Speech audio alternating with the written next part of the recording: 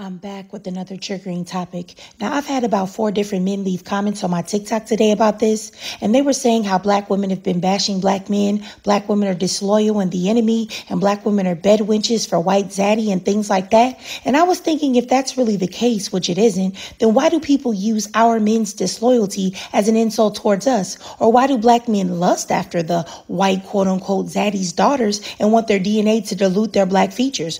Or they hate blackness and they prefer foreign women who look nothing like them or the women in their community. They scream these things to anyone who will listen, how every race is better than the women who birthed them. Also, why do black men have zero fear in approaching a black woman and thinking that he may be rejected because she doesn't date black men? However, I think all black women, when they see a black man that is attractive or even famous black men, they wonder if they date or like black women. Y'all don't find it strange that the stereotypes that the manosphere men try to put off on black women actually apply to them?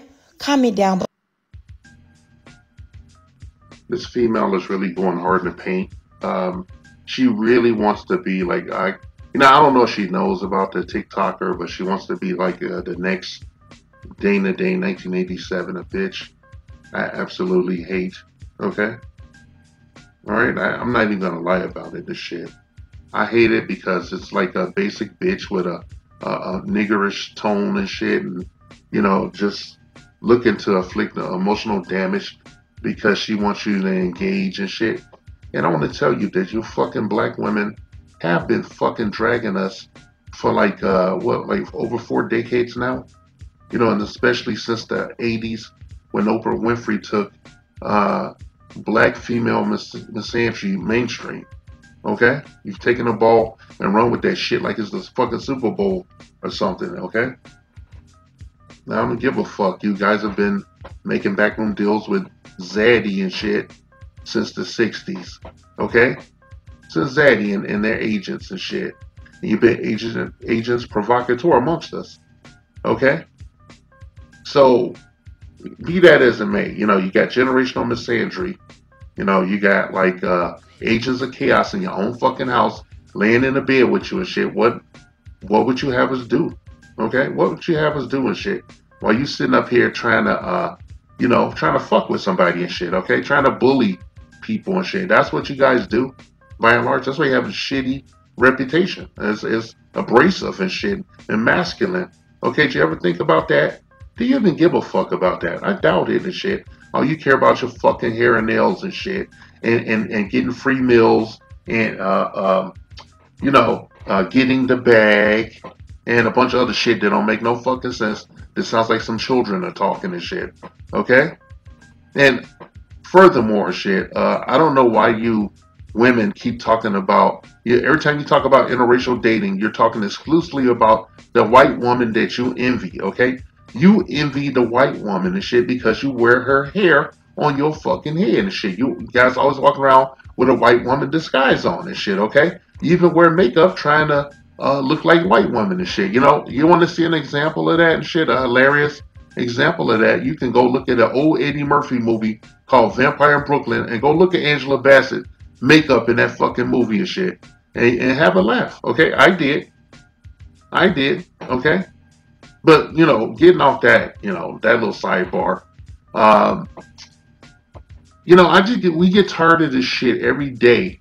You have to get your ass online and make a bitchy ass video all the time and shit. Do you fucking guys ever take a break? Even when you're traveling, you're making bitchy videos and shit. You want somebody to think you're living your best life, but you're just going overseas. You're going out on the world stage making an ass of yourself, looking like a fucking fool and shit. Once you knew that you could monetize your box and shit, you're using that shit to go places that we never could go, or places that you kept us out of and shit.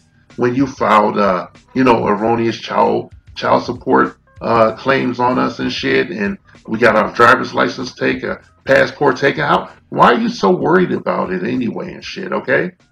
I'm sure there's a simp out there, there's a dumbass nigga that's gonna ruin his life by getting you, laying in the bed with you, going raw on you, okay? Your biological weapon and shit.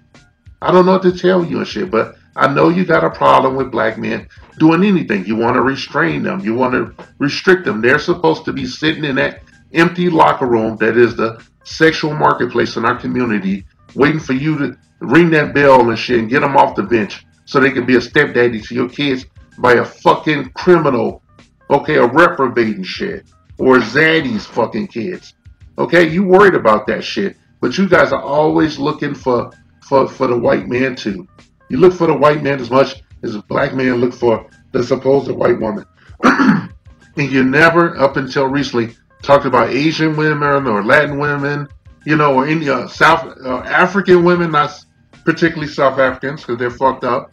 You know, they got that feminist mindset and shit now. That you know, that fucking capitalist mindset that's over the edge and shit. You can't build nothing with you. You don't even want to take care of your children. You fuck your kids up for generations. And then you sit up and blame us talking about we wasn't in the home when you ran us out of the home. And then you weaponize your own kids' deaths, specifically your sons. Okay, you got the nerve to have your ass on TV with some ambulance chase the lawyer, crying crocodile tears, looking for a check. All right, George Floyd's sister said she forgave the Derek Chauvin for kneeling on his neck and murdering him on the world stage. Can't beat that with a stick, can you? Nor can you explain or what you want to. Or would I even be stupid enough to try to broach that suspect with an infant? All right, that's your mindset. All right? This revolution will be televised. All right? And ain't shit you can do about it. Because you guys going to be sitting in the fucking house with a bunch of cats and shit. You know, watching your phone. All right? Twerking on that bitch. You know, with your wig on. All right? Your baby hair weave. And some fishnet stockings and shit. You know, with your thought pocket out. Now, people tired of that shit. They want we want a fair chance and shit. You can't get it here in the colonies, the slave quarters with you bitches. Okay? We're tired of hearing your fucking opinion, okay? We don't want to hear it. Okay, you blab to each other, okay? Just leave us out of it. I wish there was some way to filter you bitches out. And I wouldn't have to make these goddamn videos anymore and shit. Okay? You sound like a bust down. You sound like a basic bitch. Nobody wants a female that acts like a man. Okay? And no straight cisgender black man wants to be in a relationship with a man. Like some bitch, she wearing his fucking boxes and shit. Okay? She acting like a nigga. She walking around, you know, just with her ass out because she got a peace sleeve. That's all she bring in the house and shit. She don't even bring any good counsel or nothing or comfort. You know, you can't trust her alone with your kids. You know, and if she kick you out of the house, she gonna fuck your kids up because she out there looking for the next dick to sit on and shit, okay? All right? Black men have been taught to eat out the garbage can for long enough. And it's time for us to get out that Petri dish with that Tupperware lid on it, okay? That is my analogy for, you know, interpersonal, social, and, you know, dating in the black community and shit. And anything else, goddammit. Okay? Anything else. You need to take a look in the mirror at yourself. Okay? Maybe you'll find the answers to your shitty ass questions in there. And please, talk to us. My brothers, talk to us and tell us what we doing. I want to know. I want to listen. I listen.